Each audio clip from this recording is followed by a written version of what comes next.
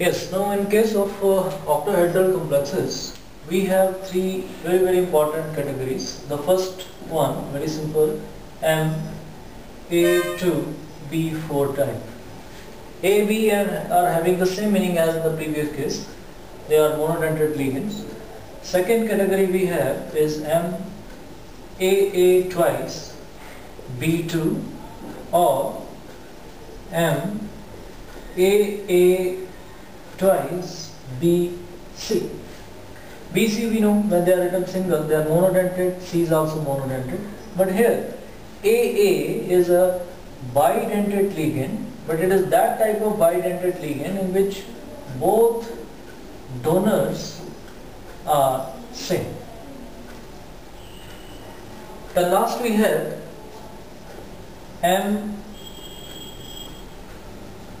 A3B3 type. A3B3 type of complex. So let me discuss with examples one by one. Let's take the first case, the most common case in octahedral complexes, that is A2B4 type. Now in this case, the example which we have here is that of chromium. This is the complex of chromium. Fine. Now in this case, while making cis and trans isomers, usually the question comes that draw cis and trans isomers of this complex. First, if you want to make the cis isomer, let me draw the skeleton of octahedral arrangement first. One for cis and one for trans. Now, while making cis, just concentrate on the ligands which are present two times. The same type of ligand, if you give them cis position at 1, 2, then you will get a cis isomer. You will obviously find other ligands present at the adjacent position. There will be more cis positions. If you put them at diagonally opposite position, you are definitely going to get a trans isomer. Let me put the other ligands here. Here it is ammonia. NH3, NH3, NH3, NH3. Fine. Here, let me cover the vacant positions here by ammonia. Now let us count total cis and total trans positions in each one. You see, this is one cis position. At 1, 2 position, two same ligands are there. Another cis position, third cis position. So total cis positions here are 3. Now, in this case, let's find, is there any trans position? Is there any diagonally opposite? Two same ligands are there? No. There is one position here which is trans. Trans position is only one. These two ammonia are at diagonally opposite positions. Fine. Now, let's count here total cis and trans position. Let me count first the trans positions here. 1 trans position, 2 trans positions and 3 trans position. Total 3 are the trans position. And if you see the cis position, this is one of my interpretation. It will make us simple to find that whether a particular structure is cis or trans, right? So, this is one cis position, this is another cis position. So, total cis positions in this case are 2. Fine. So, as overall more cis positions are there in this case, so that means it will be a cis isomer. More trans positions are there in this case as compared to cis, so it will be a trans isomer, right? So this is one example of the type Ma2B4. Let me take the second one in the octahedral complexes. The second type is AA twice B2 type. Fine.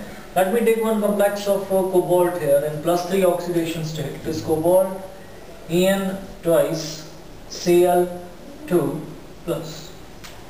Fine. Now this particular complex of cobalt, there is present En, right? So ethylene diamine, it is a bidentate ligand and both donors are nitrogen. Fine. So let's make it cis and trans forms. In this particular case, this is the skeleton because it's a charged species, so you have to put a charge like this. Fine. Similarly, it's for its trans isomer, the skeleton plus 1.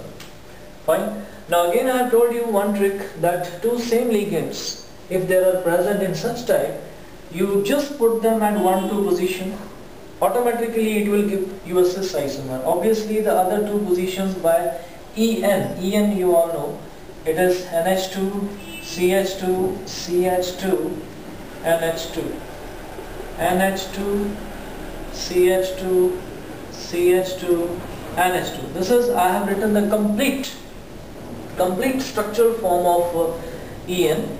Otherwise, in short, you can also written another way that I'll use in the transform. So you see here 1 cis position, 2 cis position, 3 cis position, only 1 trans position, like that. So it's a cis isomer. Here if you keep them at Cl and Cl at diagonally opposite position, then it will give you a trans isomer. Fine. You can write En like this. For simplicity, you can write En like this also. Fine. So they are covering 1 diagonal, 2 diagonal, 3 diagonal positions. So more trans positions are there. This is a trans isomer in this particular case. Fine. So this is the second example. Now we have the third example in case of octahedral complexes. That is complexes of the type Ma3B3. Right? Now this is a very special example from examination point of view also. Usually it comes. One example of rhodium complex is there. Here you have Cl3 and pyridine 3. This is 3. Right? Now both are monodentate ligands, 3, so coordination number, it is obvious, it is 6. Fine? So let's draw the two forms in this case. Fine?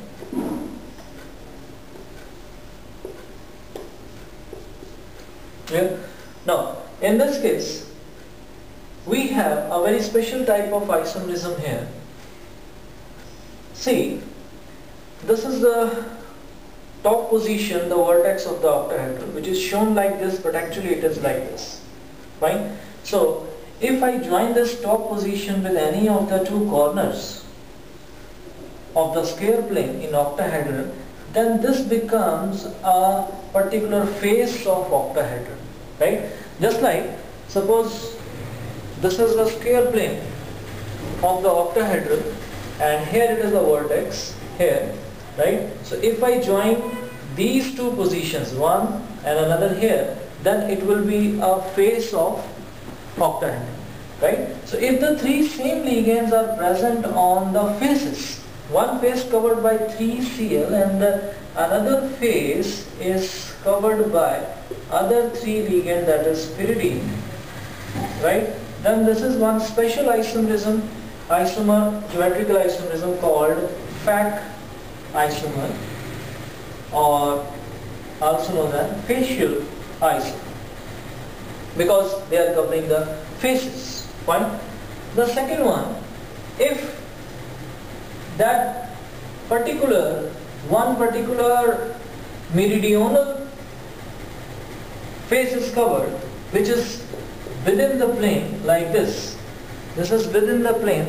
That means this corner, this and this. This particular 3 position in the square plane of octahedron are covered by the same ligands.